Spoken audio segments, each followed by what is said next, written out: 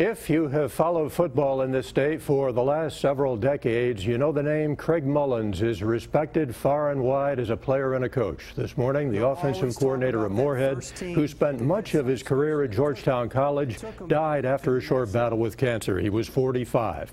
Mullins was the offensive coordinator and quarterbacks coach at Georgetown College for 16 seasons before spending the last 2 at Moorhead.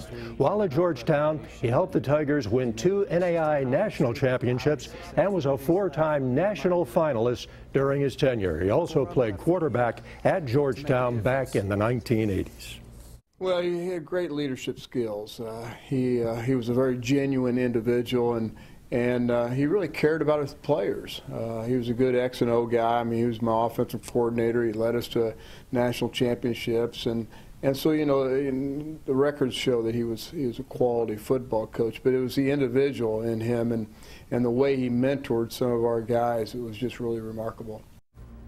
And a fund has been set up for the family of Craig Mullins. Craig has 2 young sons, Kate and Coy. You can contribute through Whitaker Bank in Georgetown, care of the Craig Mullins Health Fund.